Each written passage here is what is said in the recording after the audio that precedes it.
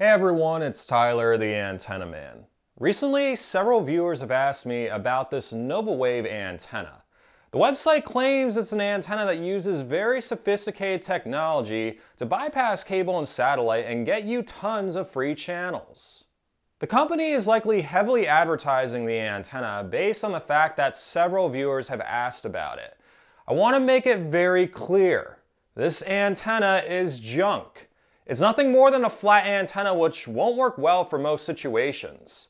In fact, it's worse than most flat antennas because it's almost like half a flat antenna with a hair-thin coaxial cable that will kill your signal. This company is just using a bunch of hype keywords and fancy graphics to make it look like their antenna is something magical. What's even more misleading is that the video on the website shows a paid actor picking up the Food Network with the antenna. The Food Network isn't available over the air with an antenna. Only local channels like ABC, NBC, CBS, Fox, and PBS are. Don't buy this antenna. It's a scam. Like I've been saying, stick with a reputable antenna company like Channel Master, Winegard, Antennas Direct, or Televis. I include a link to some recommended antennas in the description of this video, but the model that will work for you really depends on your area. There are no HD or digital antennas. What matters is what TV frequencies are in your area and how the antenna is designed to pick up those frequencies. This is why I offer antenna recommendations on my website at antennamanpa.com. As most of you know by now, I run a reception report at your location, take a look at the frequencies and signal strength, determine what antenna would work best for you based on my experience testing out nearly 100 antenna models and actually installing them in 4 TV markets. Regardless of what path you take to cut the cord or improve your antenna reception, please use common sense. An itty-bitty antenna like this is not going to work well compared to a larger antenna, no matter what keywords or graphics the companies use to hype it up. The Novawave antenna is a prime example of what happens when the Federal Trade Commission does not do their job.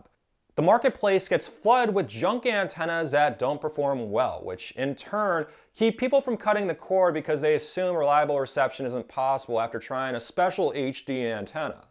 Shame on this and many other antenna companies for trying to take advantage of people. Use common sense when selecting an antenna. Stick with a reputable US-based antenna company, use my YouTube channel as a resource, or sign up for an antenna recommendation from me. And for any of you who may have tried this antenna or another antenna and got 12 HD channels, understand that's not really an indication of antenna performance. That's more of an indication that you live in a very good reception scenario, and this company should not be advertising this antenna as anything special. But they are, and it's fooling people into buying it and possibly wasting money on an antenna that will not work. Thanks again for watching my YouTube channel. An additional thanks to everyone who supports me on Patreon or is a member of my YouTube channel.